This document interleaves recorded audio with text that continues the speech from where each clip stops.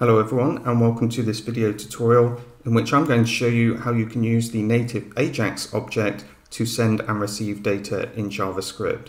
And I'll be showing you how you can make all four types of requests: a GET request to get data, a POST request to send data, a PUT request to update data, and a delete request to delete it. So the term Ajax stands for asynchronous JavaScript and XML.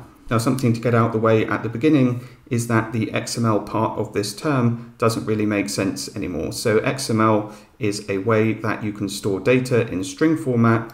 These days, we're largely dealing with JSON data, so the XML bit has become somewhat redundant. So it actually makes a lot more sense if you just ignore the XML part of this term and you think of Ajax as a way of making HTTP requests to send and receive data. So let's begin by making a GET request for data using Ajax. So the way that you start making a request using Ajax is always the same. You call upon the native XML HTTP request object. It's got the XML part in there. As I mentioned, you should just ignore that. And what you want to do is to create a new instance of an object of that type. And the way that you do that, I'll just delete this bit down here, is to use the new operator before this object. So this is a special type of object. It's an object constructor, which when you call it will create a new object of its type. So I'm going to save this in a variable called rec.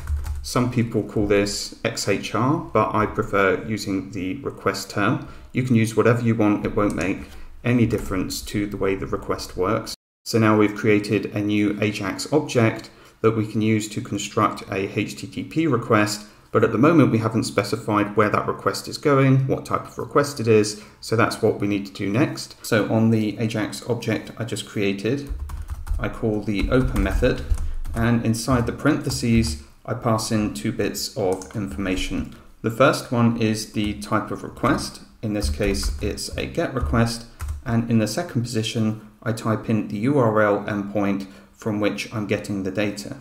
So in this case, I'm going to be getting data from a test API endpoint from recres.in.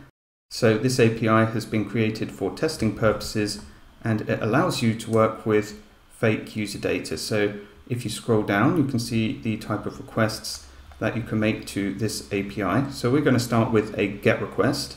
So if we make a GET request here to get a list of users, we need to make the request to /API/users. Now in the specific example given here, there's a query added for page 2. I'm not going to include that in the request. Now if the request is successful, then it's telling me it will give me a response code of 200, and I'll get back a data object like this one that is in JSON format. So returning to my code, I'm going to make my HTTP request to that endpoint. So it's recres in /API/users. Okay, so now we've configured the request, what type of request it is, and the endpoint. We can actually send off the request now by calling the send method on the request object. Now I can check if the request was successful by heading over to the browser and opening the developer tools, and inside there navigating to the network tab. Now when I refresh the page, you'll see the resources that are loaded when I refresh the page. So the HTML document is where I'm writing this JavaScript. So obviously this is being loaded. You also see that there's this users object that is an object of type, let me get rid of that a second, of type XHR. So this stands for XML HTTP request. You can see that the status code here is 200. If I click on the object, you can see a little bit more information about it. So it's to the endpoint that we specified. It's a GET request. The status code is 200, meaning it was successful. Now, if I click on the response tab here, so this is the payload in JSON string format. If we have a look along, you can see the ID and email of the first user, also the first name, last name, and URL of an avatar for that user, and then the second user, ID and email, and so on. So we know this request was successful and we got the data back as expected. What we haven't done yet is written a code in JavaScript so we can make the data available to us there. So what you need to do is to add an event listener to the Ajax object that you have created. So I'll do that now. And you're listening out for a load event. So the load event occurs when the request has been made and a response has come back. At that point, you'll be able to handle the response. So you can do that in this function here, which is going to fire on the load event.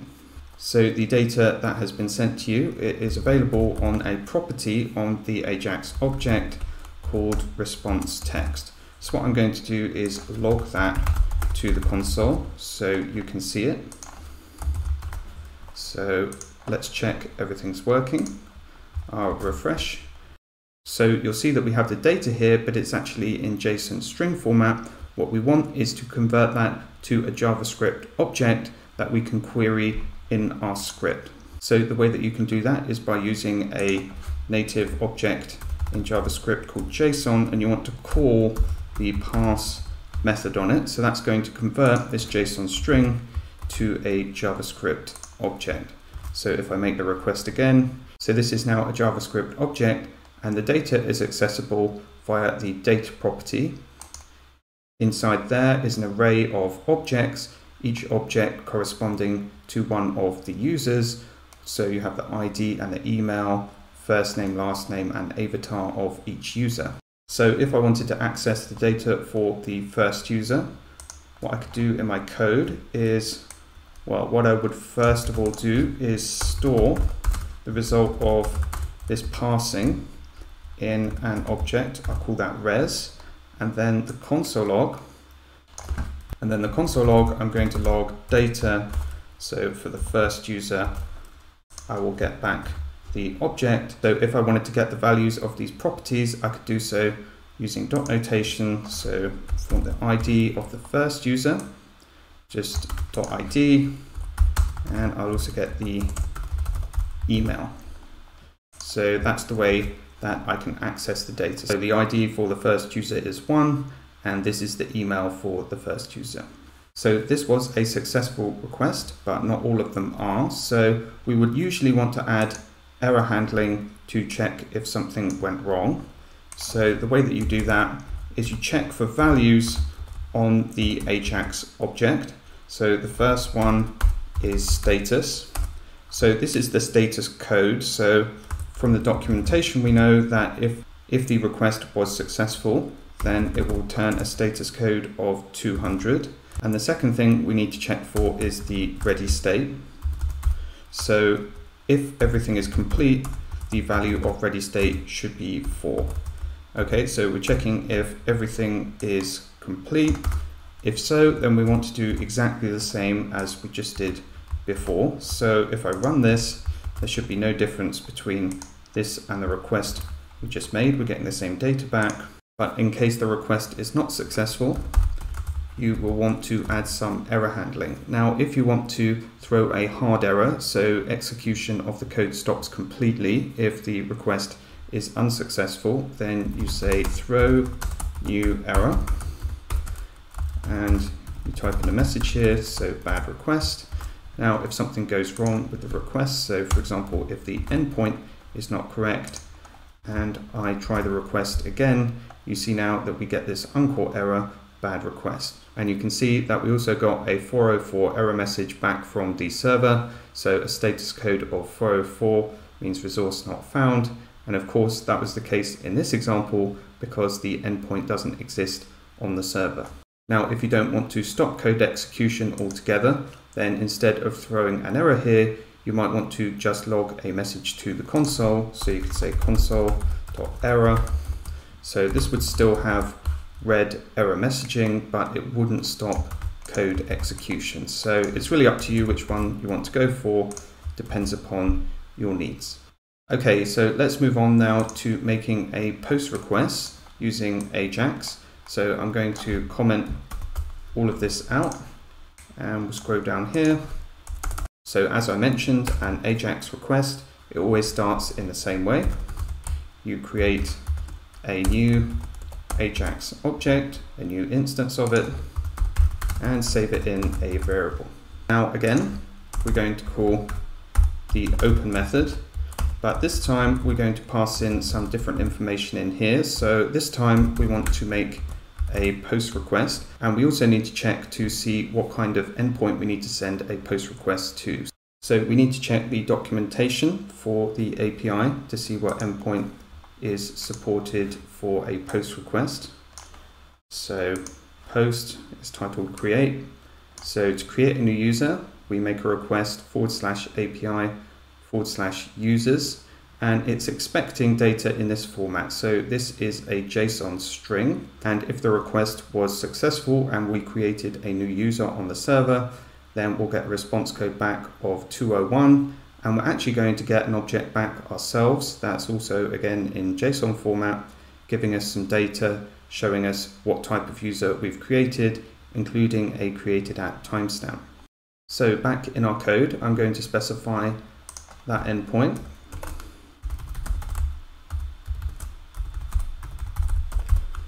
And it's /API/users. Now you also send a post request by calling the send method, but this time we want to send a payload as well. Remember, we've got to send some data to the server to create a new user. So I need to, in here, enter some data that is in JSON format. Now it's not very common to enter it directly. What I'm going to do above is create a JavaScript object and then convert this to JSON.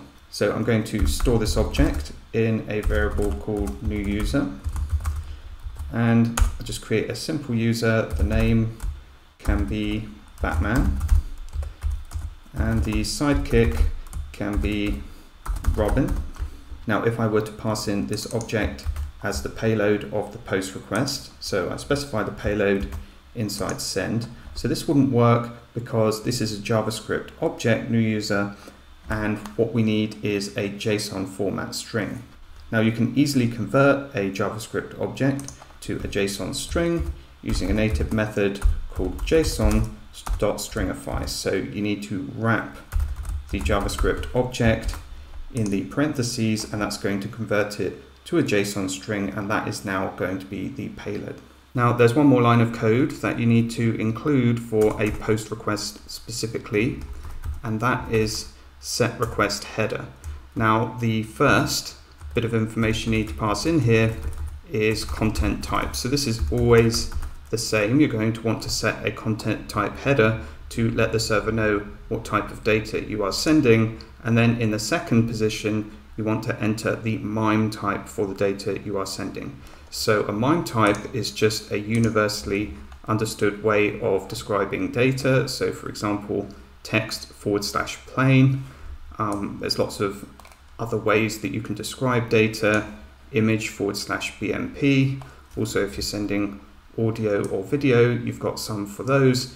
In this case, we're going to be using application /JSON. But if you're sending data of a different type, then you'd want to come here and check the MIME type that is appropriate in your case. So in this case, it's application /JSON.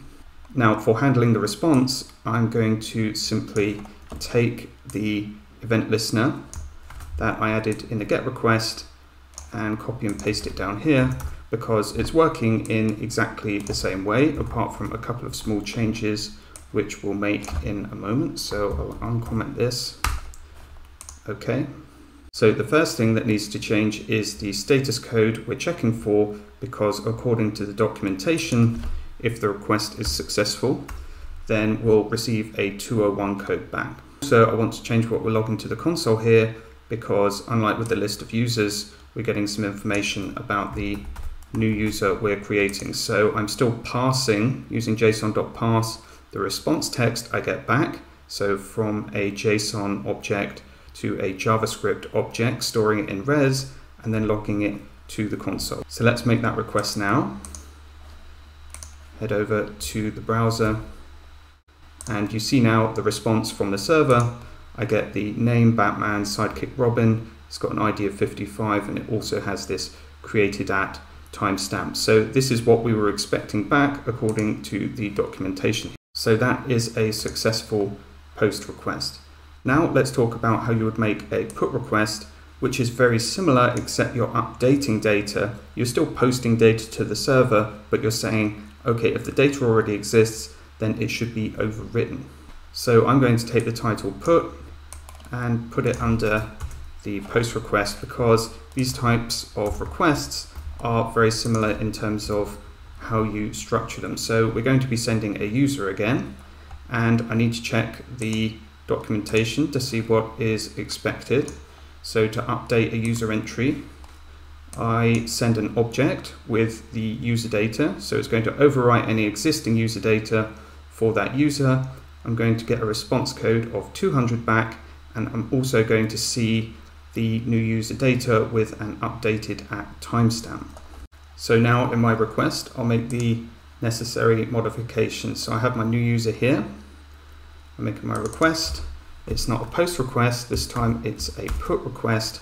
Also in the documentation, it tells me that I have to select a certain user to update. So I can't just post to /users because this contains all users. I have to select the ID of a particular user. So the endpoint, I'm going to update the information for user 2. I still want to set the request header because I'm still sending data. The status code now is 200. I'm still getting a response text back, so I still want to handle it in the same way. And I'm stringifying in the payload the JavaScript object I created. So hopefully this is all working fine. We didn't have to make too many changes over the post request. So now we get name Batman, sidekick Robin, updated at. So that is a successful put request. So let's now move on to our final type of request, which is a delete request. So I'm going to comment out our put request. And you're probably used to it by now. The way that we create a new request, call the XML HTTP request object and save the return value in a variable. Then it's rec open. And this type of request is delete. Now we have to refer to the documentation to see what we should do for a delete request, what the server is expecting, and what it tells us it will send back.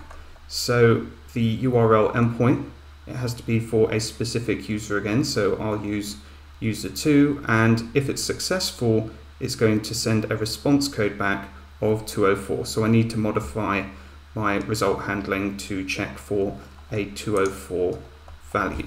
So the endpoint is recres.in /API/users 2.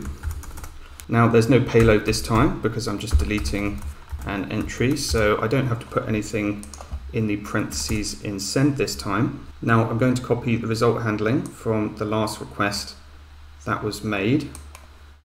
So the put request,